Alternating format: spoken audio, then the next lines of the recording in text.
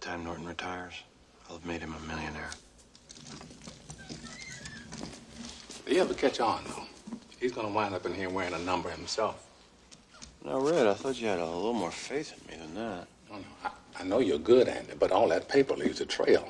Now, anybody gets curious, FBI, IRS, whatever, it's gonna lead to somebody. Sure it is, but not to me. And certainly not to the warden.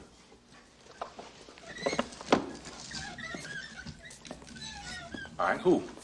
Randall Stevens. Who? The silent partner.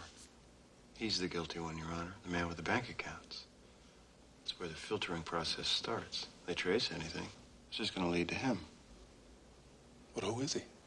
He's a phantom, an apparition. Second cousin to Harvey the Rabbit. I conjured him out of thin air.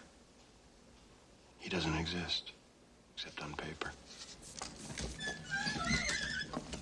Andy, you can't just make a person up. Well, sure you can, if you know how the system works, where the cracks are. It's amazing what you can accomplish by mail. Mr. Stevens has a birth certificate, driver's license, social security number. You're shitting me.